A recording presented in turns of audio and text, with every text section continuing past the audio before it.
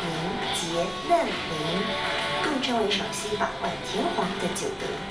乍看之下呢，它好像是一个自然型的这个原始感觉，但是你细细看它右上角又有一个移石动云根，很有文艺的这个词句刻在右上角。对。所以田黄它的这个雕刻它很特别，是不一定满工，有的时候可能只是一个角落。对，这个就是那个篆刻家的那个巧妙的地方很文艺，叫横州野渡。对，我拿在手上看的时候，我那个整个那个它的构图就好像我们画国画我手表要戴几天塔？该留白的就留白然后该把这个小舟在上面那个写意的就刻的真的是很入神这样子。那又因为它是一个好像就是自然型的很高的这个山林中，然后这个小舟轻度的感觉。然后它利用旁边做一个悬崖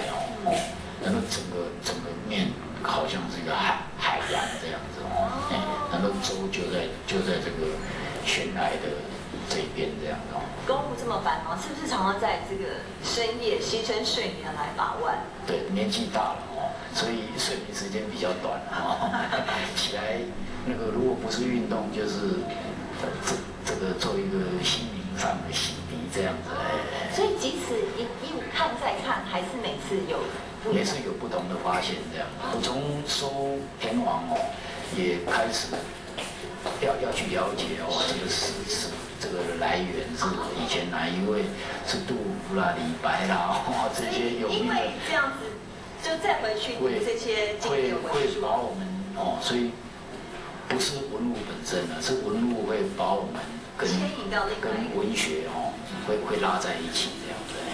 陈国和白天是金融业总裁，晚上成了与古董神交的重量级古董藏家。从茶壶到古玉到田黄，他收藏30多年。这一次的田黄大展上，罕见的政商演艺界名人齐聚，包括徐水德、王金平、吴伯雄、蔡成阳、赖英里、杨锦华、杨乃文、李倩蓉这些通通到场。因为现在陈国和要把这些宝贝交给宝贝女儿关明承接。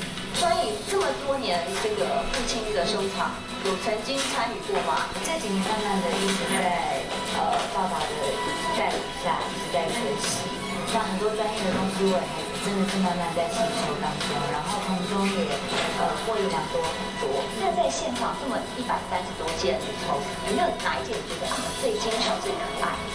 我记得有一个是一个大象，那个很可爱，因为我自己很喜欢大象，然后我100多个我都看，但是当然就是想那些我甚至连有些中文字我都不会念，我就觉得太厉害了。它属龙龙生九子，所有的龙都是应该是属于它的。本来都想传给他。我传给他是一个精神艺术涵盖着都有一样的地方表演艺术也好，装置艺术也好收藏艺术也好，都是以美作为这个出发点。我觉得我爸爸非常的执着，很认真，然后也非常细腻的一个人。我希望接下来也可以再有更多的收藏可以抛赠一起展示跟大家分享。谢谢总裁，谢谢你的分享，很感动。田黄一哥当然我就是做田黄一哥，不会，谢谢专业，谢谢。第二棒要接。好，当然说到收藏啊，我们刚刚看到这个是收藏田黄嘛，不过也有一些人是收藏一些设计品，尤其在日常生活中，我们可以看到很多设计品。